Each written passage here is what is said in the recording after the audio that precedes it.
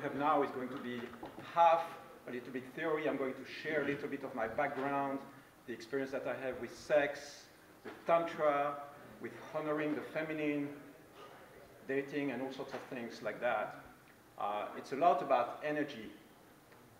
And the second part is going to be much more dynamic. I will see halfway how you feel. If you're ready to go for it, we're going to go into tribal sexual activation. I will show you some demonstrations, some techniques that we can use as a tribe to really build up energy. Because something that you notice right now over here is that there are maybe 3 women in the room and about, I don't know, maybe 50 guys, right?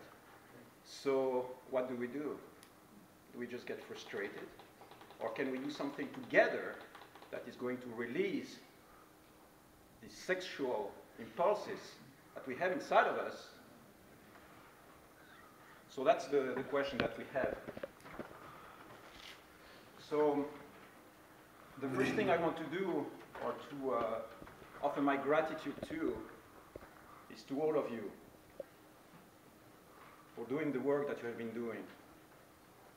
I've been freaking impressed by what I have seen so far, not only from the presenters, but from all of you. Yesterday I went to the club, to Creative, and what I saw over there was really exciting.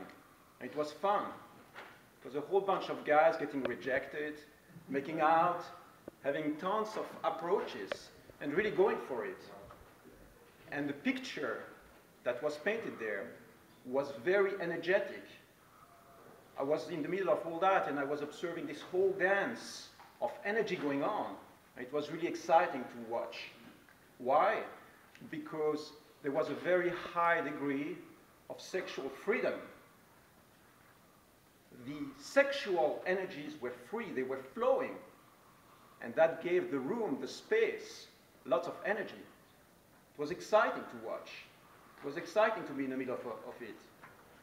So thank you for playing. Thank you for going that way.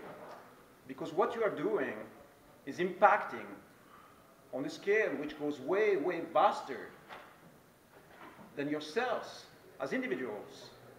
It's impacting on your environment, on your family, on your friends, maybe on your kids. It's having an impact on a large scale. And this is fundamental. It's essential for the transformation of the planet. The term that I use for what I teach is vital sex. Vital sex. Why vital? Because it's life force. And because it is essential in our lives. If we live in a world where our sexual energies are locked, we turn into this kind of creepy creatures. How do you feel when you are masturbating behind your computer? Does that feel good? No. No? At the end.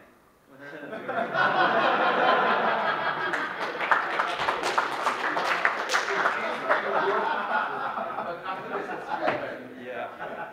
So what we can take a moment to look at is what is the state of the sexual energy on the planetary level.